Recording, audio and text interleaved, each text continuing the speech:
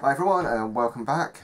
What are we up to this week? Well, we're going to look at making some very cheap, quick terrain for your D&D table. So things like this. This is an experiment with some new materials, so let's see how we get on. Let's crack on and get to the table. Right, so the material we're working with is this packing stuff. This is the spongy stuff you get in packing.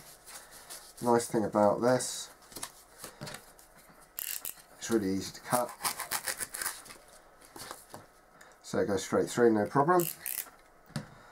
So chuck that out the way. I've cut a few pieces up, so I've literally just cut a length. These are slightly grand scale.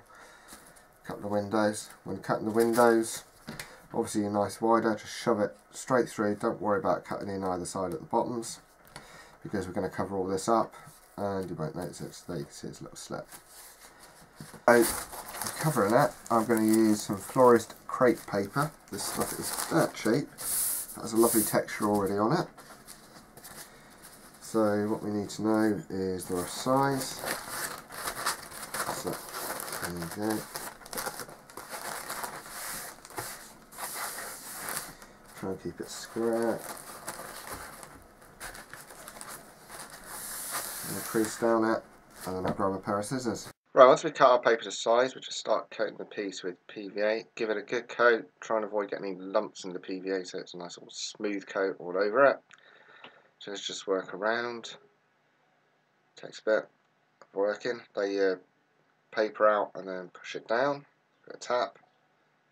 So one side's done, so now I'm working on the top. Exactly the same again. Just give it a good coat. See, we've got the bit there we cut down just to give it a bit more shape to the top. You could actually cut the corner off the top slightly to give it more of a worn edge. But this was a test piece. So now we're just working around the other side. And you can see I just put the holes in the windows because obviously I can see where they are at this stage. I'll show you how to do the other side afterwards. So coat it up, fold it over and give it a rub down. So it's all coated. Now we do the ends, so I've just cut the ends, I've just literally cut to the corners.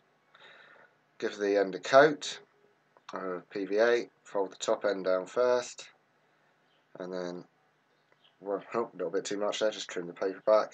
There you go, fold the other end in, and repeat with the other bottom edge in a minute. So you fold it all up so it's covered. Trim it if needed. And you can use a glue on the brush or a wet brush to help put it all together if needs be. And there you go, that's the end done. Obviously you got the other end to do. When it comes to the door, where we folded all the paper in, because we just slit up through the door, put various slits in, fold it all round, but you end up with a little gap in the middle.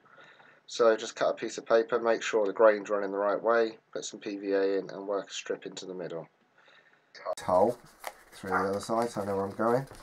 So what I'll do is I'll put my fingers either side of it and push it through.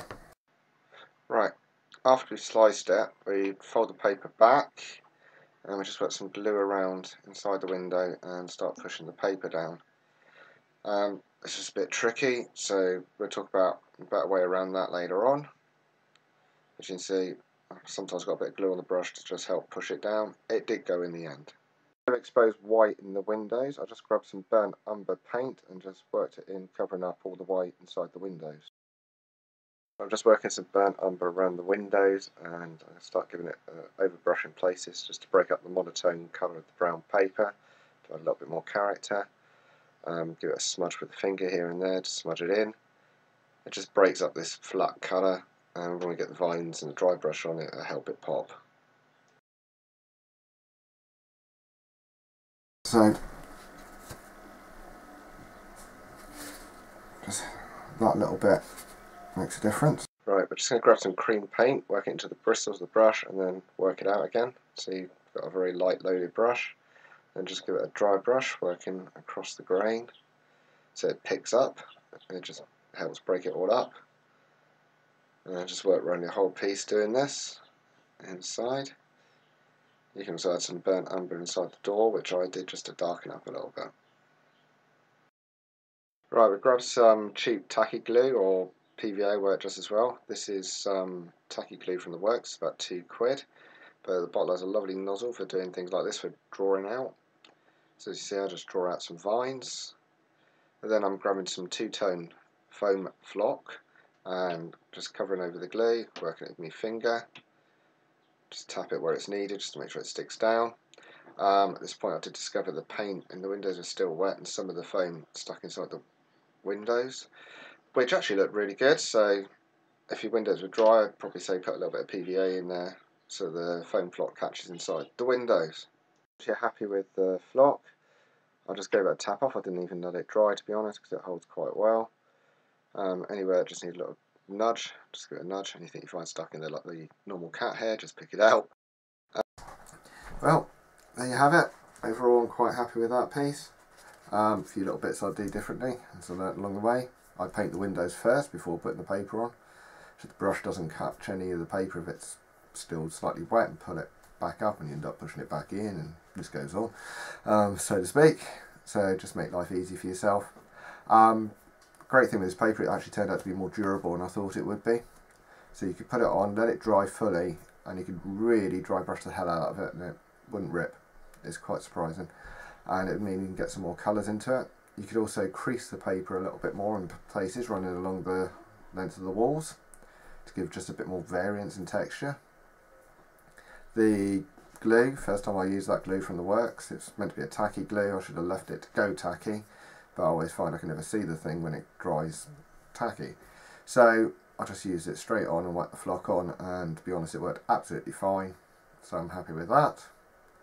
If you found this video useful, please give it a like, please share, subscribe. Don't forget the competition running up to the end of February 2018. I'll stick a link at the end, and I'll also stick a link to some other great channels out there, so please share the subs and support all these great little channels that are upcoming. And we'll see you all next week, I hope. Take care. Cheers.